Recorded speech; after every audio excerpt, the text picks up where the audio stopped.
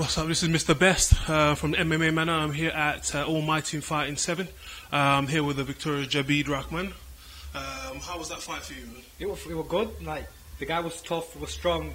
I knew he wants to stand up with me, so I anticipated the takedown, but I didn't realize how early it was going to be. He took me down. I scrambled, got on top, threatened with submissions, got ground and pound a bit. Yeah, that was the first round. Then second round, straight away, like, I was flowy, I was like enjoying myself. He threw a kick, he didn't land, but then I threw my kick and he landed it right on his. I threw a kick, but part of my knee hit his face. Straight away, he went for the takedown. I felt like he was a bit not dazed, but he felt that. Went for the takedown. I thought, no, went for an armbar. First attempt for an armbar, couldn't get it. I knew I had to be patient with him because he was. Let's be honest, this is my 6th fight now, it's his first fight, so it's like, not get me wrong, he's a blue belt on the ground and stuff, he's good, I'm a blue belt on the ground too, so like, I have to be wary about some, like, head and arms, basic stuff.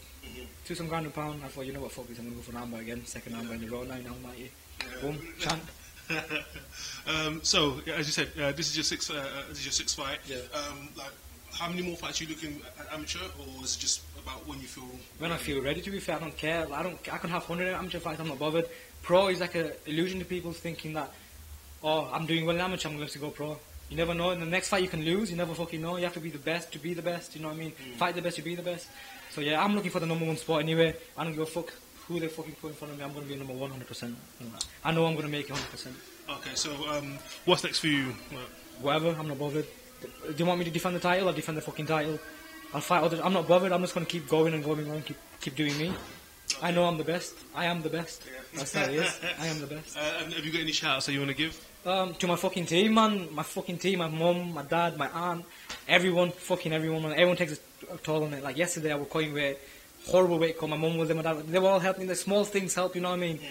Like, make my meals and that. Like, I'm not the biggest 66 kilo, but fuck me, there's a lot of weight to cut. Yeah. So yeah, everyone.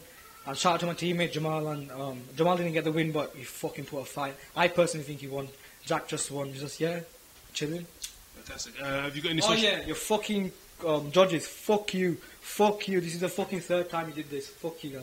Go on. Have you got any social media accounts that you want to give as well? Instagram Jabeed Rahman, Snapchat Jabeed_Rahman, and Facebook Jabeed Rahman. Boom, easy. Fantastic. Enjoy that, and that was a great performance, man. Thank you very much. No problem.